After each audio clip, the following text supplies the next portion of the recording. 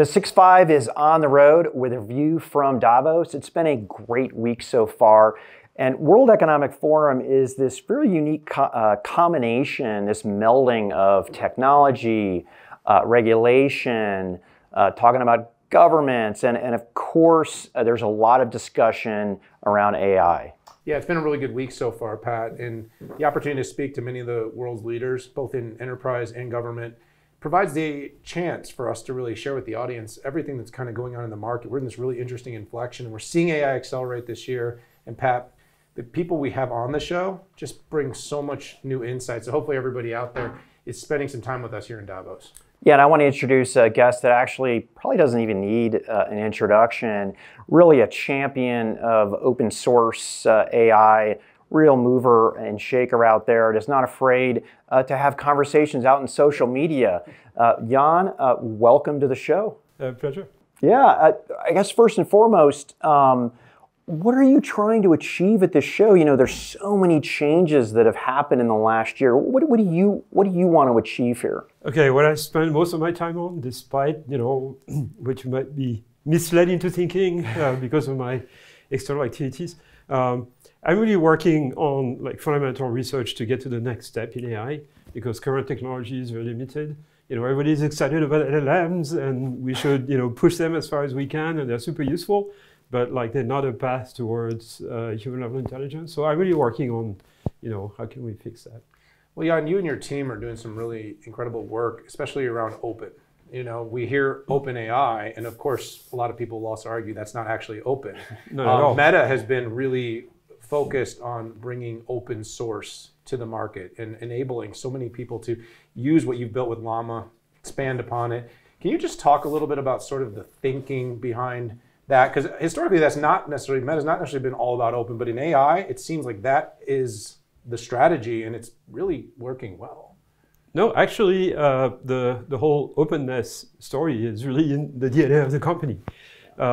When I joined Meta late 2013, and I was talking with Mark Zuckerberg and Mark Schaffer, who were the CTO at the time. I said, for me to join Facebook, there's to create a research lab in AI, I have three conditions. The first one is I don't move from New York. I don't quit my job at NYU, so I'll be part-time. And the third one is we need to do open research, publish everything we do, and open source our code. And the answer from both of them was, oh, you don't have to worry about this. It's in the DNA of the company. I quote, say we already open source all of our infrastructure software. And so I found that very interesting, reassuring. So some message I think I wouldn't have gotten from any other player at the time. And as a consequence, we created the lab. We famously announced that we were going to do open research, and as a consequence, other labs actually became more open, like Google. Yes. They kind of rescinded this a little bit now, but and then OpenAI was created a couple of years later, and they were supposed to be open, but kind of clammed up since then, completely. Same with Anthropic. So we're the only sort of major player really to play an important role in open source, together with a few Chinese players who are really good.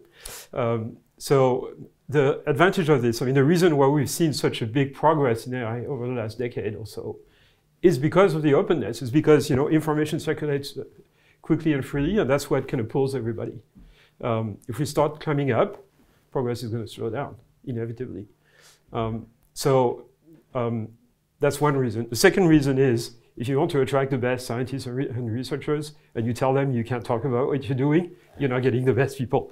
Interesting. Third, we get a lot of really interesting advances from the open source world, contributions, ideas, like how to accelerate inference with Llama, things like that. There's a lot of really interesting work coming from academia, from startups, from independent researchers. A lot of applications are enabled by AI. Basically, Llama is the substrate on which the entire AI industry now is being built.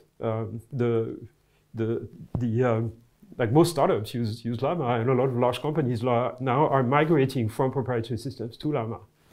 Yeah, it's been a really impressive run, and the Llama openness didn't surprise me, because if I look at the Open Compute project that you did, PyTorch, right? It really was. You do have a history of enabling a lot of developers to make things happen. I want to ask you about the future. I know research should be measured in terms of years. But I'd like to ask you about what should we expect over the next 2 years? I know everybody's got a different definition of AGI. What should we expect and when? And I know, there's no black and white answer here, but what are your thoughts about the future? Okay, so I don't like the phrase AGI famously because human intelligence is very specialized in the first place, right? We know this because we have a lot of computer systems that can do much better than humans in sort of narrow areas. That means we're not so good at everything. So at Meta, we use the phrase AMI, Advanced Machine Intelligence. Okay. We pronounce it ami because that means friend in French. And that's the mission of the main mission of FAIR. So FAIR is the Fundamental AI Research Lab. The F used to stand for Facebook, but now it's fundamental. And the main mission is really to kind of figure out like the next generation AI system that is capable of doing things that current systems can't do, understanding the physical world, having persistent memory, and being able to reason and plan. Okay, those are kind of the 4 things that LLMs really can't do without sort of added, ingredients to it. So what's going to happen over the next 2 years is that there's going to be progress using the current paradigm, LLMs with words, with kind of things bolted on it, so we can do a little bit of reasoning, it can understand images, and various things like this. But it's going to be like a huge hack, and there is diminishing return in like how much better they get with more data, and we're running out of data, so it's saturating. So we need this new paradigm for the next, after that. So I expect to see some early progress on this sort of new paradigm within 3 to 5 years. And perhaps in 5 years, we'll know if we're on the good path towards something like human level intelligence. The idea behind this, the reason we're working on this is because we see a future where everyone will wear one of those smart glasses, and we'll interact with them through voice or through bracelets with EMG and various other interfaces. And we need those systems to have human level intelligence if you want them to basically act like a human staff or assistant, right? So all of us would be a boss of like a staff of virtual smart. Well, it's a really exciting future, Yann. I want to thank you so much. By the way, the glasses look great. It's come a long way. Yes. Very stylish. That's been sort of my, inflection is when they were stylish enough that I could actually pull it off and wear them. And, and you're wearing them very well. But thanks so much for opening up to us. This is definitely one of those conversations, Pat, that I would like to have spent maybe another 20, 30 minutes. But in Davos here, spending 20 or 30 minutes is like 8 meetings, right? So you're speed dating. But Yann, thanks for joining the 6.5. Let's have you back again sometime soon. Thanks for having me. Thanks, Yann.